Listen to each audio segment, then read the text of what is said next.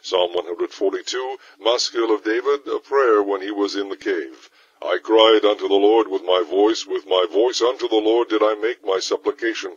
I poured out my complaint before him, I shewed before him my trouble. When my spirit was overwhelmed within me, then thou knewest my path. In the way wherein I walk have they privily laid a snare for me.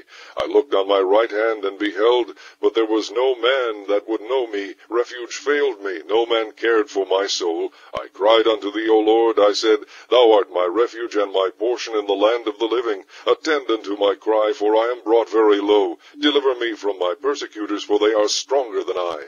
Bring my soul out of prison, that I may praise thy name. The righteous shall compass me about, for thou shalt deal bountifully with me.